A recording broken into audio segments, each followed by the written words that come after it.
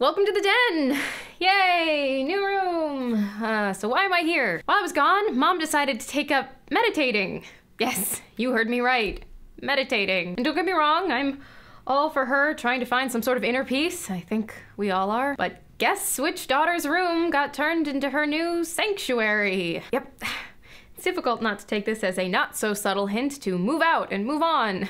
FYI, Jane's room is now a sewing room. My bed is still there, but my books and desk are gone, replaced by an aquarium full of tropical fish and seahorses, because that's tranquil. But here I am, in the den. Of all the rooms in the house, I figured it had the best view of the hallway to the stairs, so at least...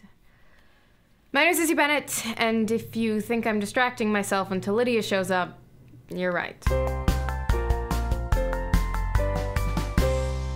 So Lydia isn't answering my calls or texts, and she hasn't been home all day. Mom and Dad are out, but they don't know where she is either. All Mom said was, "She's been spending a lot of time with that lovely swimmer lately. Hopefully soon they'll be making tiny swimmers of their own." I wish I was kidding, but at least it's obvious Mom and Dad don't know. Jane's swamped getting ready for Fashion Week. I have no idea if she's been talking to Lydia, but I'm going to assume the fact that I haven't received any frantic phone calls from her means that she doesn't know. And if Jane doesn't know and Mom and Dad don't know, it means there's a chance I can talk to Lydia and get her to take this site down before things get any more out of hand. I can't believe this is happening. This is my little sister. My baby sister. I can still remember her asking me to help her pick out an outfit for her very first date. She was excited, but nervous. So nervous. And now she's... I don't even know. I don't know how George talked her into this. I tried to watch some of the videos she made with him, and honestly, I couldn't get through one. Let's face it, George has a history of convincing smart women to do dumb things. I know how charming he can be, and then he's manipulating her. Hopefully, I can convince her to stand up to him. Should we have seen this coming? Just call me when you get a chance, okay? I know you're busy, I just miss you. Lydia? You're back. Where have you been? I'm trying to call you all day. With Mary and in class, being responsible. Can we talk? Not interested. Please? We haven't talked in weeks.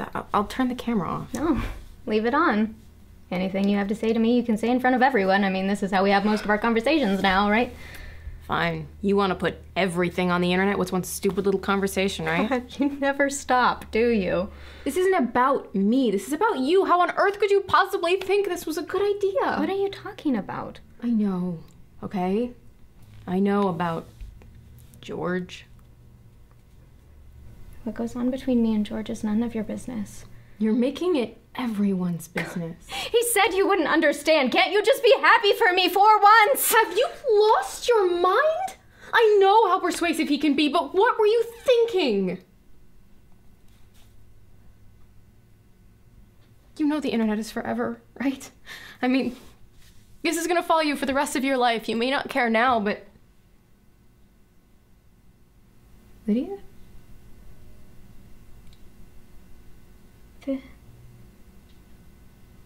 This is a joke, right? What? It's a joke. You were... George...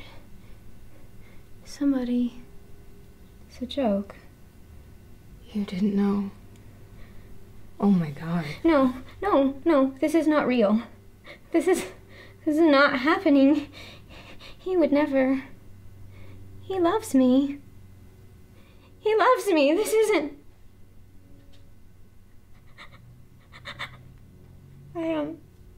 Lydia. No.